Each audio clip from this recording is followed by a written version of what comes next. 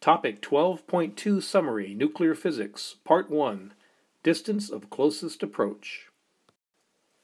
We know that the nucleus of an atom is tiny, but just how can we measure the size of a nucleus? We know from Rutherford's gold foil experiment that when alpha particles are fired at gold foil, a small percentage of them will bounce back. It is possible to use conservation of energy to infer the size of the nucleus.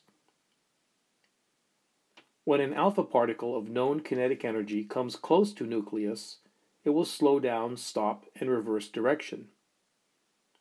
At the instant that its velocity is zero, all of the alpha particle's original kinetic energy is now temporarily in the form of electric potential energy.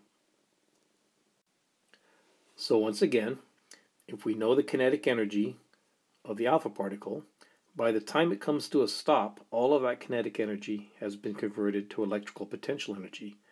By rearranging the electrical potential energy equation, we can solve for the distance.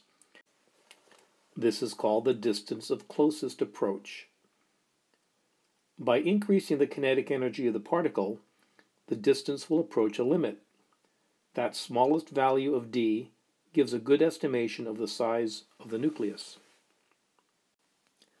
The size of the nucleus depends upon the atomic mass number, A, and it's approximately equal to 1.2 times 10 to the negative 15th meters multiplied by the atomic number raised to the 1/3 power.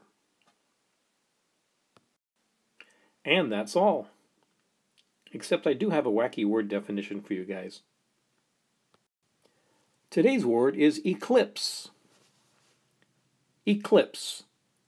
What a British barber does. That was for you, Christian.